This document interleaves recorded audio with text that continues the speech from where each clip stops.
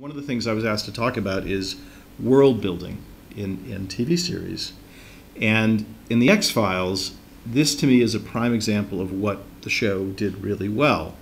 It takes something fantastic, like the idea of alien abduction, and makes it seem believable and credible. And we always had the motto on the writing staff of The X-Files, it's only as scary as it seems believable.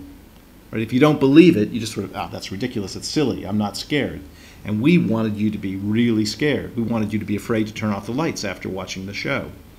And so our strategy for doing that was everyday situations, normal people, whatever that is. We didn't have big city stories. This is like suburbia, small towns. That was more likely what you're going to see in The X-Files.